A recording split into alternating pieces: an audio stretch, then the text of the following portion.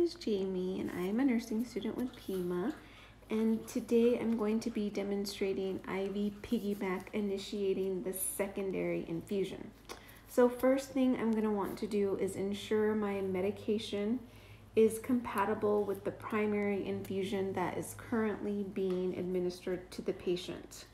Once I verify that the medication is compatible, I can move forward. If the medication is incompatible, I will temporarily discontinue the primary infusion.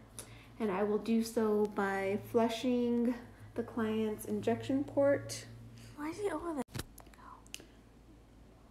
I will flush the client's injection port with normal saline or any other compatible solution. Then I will proceed with the piggyback into the new compatible primary infusion. When completed, I will restart the original primary medication using a needleless cannula to assess the client's injection site. I will spike the bag with the secondary administration set by affixing the needleless cannula to the end of the secondary tubing. I will clean the injection port of the primary tubing with an antimicrobial swab. I will then insert the needleless cannula into the secondary piggyback tubing into the primary tubing port above the pump. If using the tubing from a previous administration, I will change the needleless cannula prior to inserting primary tubing. I will hang the secondary bag on the IV pole.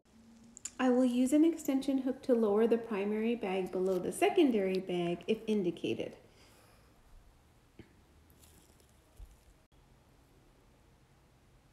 Okay, I will clear the tubing of medication by opening the clamp, temporarily placing the secondary bag lower than the primary bag and allowing primary solution to flow retrograde into the secondary bag tubing, back priming. I will allow this to backfill until secondary tubing chamber is 1/3 full. I will then clamp the secondary tubing and I will program secondary settings into the infusion device. I will then open the clamp on the secondary bag tubing and the secondary solution will begin to flow. I will check that the primary infusion resumes at its set rate when the secondary volume has been infused. When the secondary bag is empty, I will readjust the rate of administration in the primary solution to the desired flow, unless the infusion device controls this on its own. To add a secondary bag, I will first ensure that the medication was the same as the previously administered medication, since some drugs will remain in the secondary tubing. A different medication requires its own secondary tubing.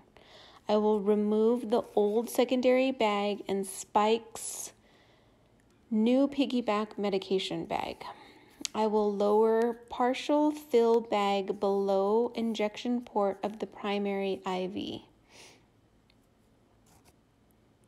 I will open the clamp on the secondary tubing and allow the solution from the primary IV set to enter tubing, which will be backfilling the tubing into the drip chamber.